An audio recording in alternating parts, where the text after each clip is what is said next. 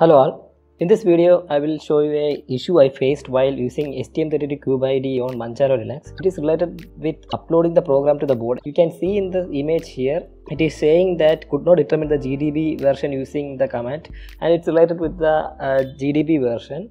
And if you expand that, you will see like it is more related with the libncurse. So if you search on internet, they will ask you to install libncurse library from AUR and all. It doesn't work for me. I will show you the solution. Here actually the problem is related with the default ARM compiler or ARM build tool used by STM32, which is actually packed inside the STM32 installation itself. So you need to install arm-none-eabi tool from your official repository of your current Linux distribution. Let me show you the correct solution that worked for me. So here you can see this is the same issue I faced, and in this forum, in this particular forum, here you can see a solution by a guy. But this worked perfectly fine. And even while you are doing this solution, you may face some other issue. I will show you all the issues I faced, and I will show you the solutions I did. Here the solution is made by simply going to Window Preferences in the STM32 Cube IDE, go to the STM32 Cube section here. Inside that you go to Toolchain Manager. Here by default you will only see GNU tool for STM32, that is the GNU tools which are installed by STM32 once you install the STM32 Cube IDE. Besides that, you need to create another add local toolchain. That means you need to install arm-none-eabi-gcc and GDB toolsuite on your system from your Linux repo. Then you need to use add local, then specify the path for that.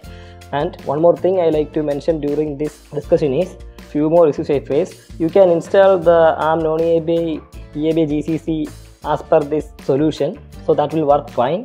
And for me, I faced one more issue, because after even installing that using the particular command and specifying the path, here you can see I am getting another error while adding the local toolchain. It is called the following toolchain application are missing. arm-none-eabi-gdb. GDB is actually causing the trouble at the first stage itself. You can see here. So here also the GDB is causing trouble. This is why, because I recommend you not to just blindly follow this solution, even though it's worked fine. Because once you install arm-none-eabi-gcc, it only installs GCC, it will not install GDB. So here you can see like I go to the user/bin folder and ls therefore to find all arm-none-eabi-gcc related toolchains. You can see here GDB is not present. Then you need to install GDB.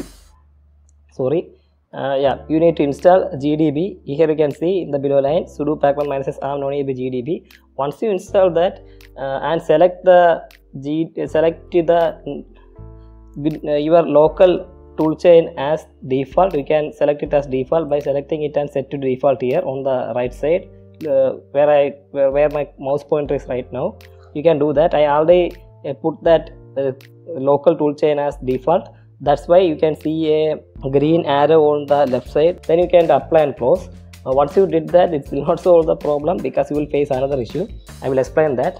The issue is related with some file like GNU nano.specs not found. When you compile, you will get some error like this, especially like this nano.specs file not found error. If you face this issue, you need to finally install one more package.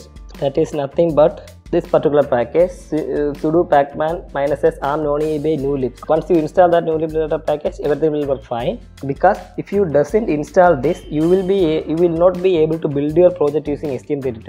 Once you install the newlib package, you can actually compile it. Here you can see the compilation is successful, and also you can upload the code to the STM32 Cube, whichever board you are using. So here you can see the download process is successful. Remember this, 3 packages need to be installed. First one is arm-none-eabi-gcc compiler, then GDB, then newlib. And also make sure you go to Windows Preference, STM32 Cube, STM32 Cube Toolchain Manager, and add a local bin folder there. Once you did all these 3 things, it will work fine. Anyway, thanks for watching. I will see you in the next video with a solution to another problem.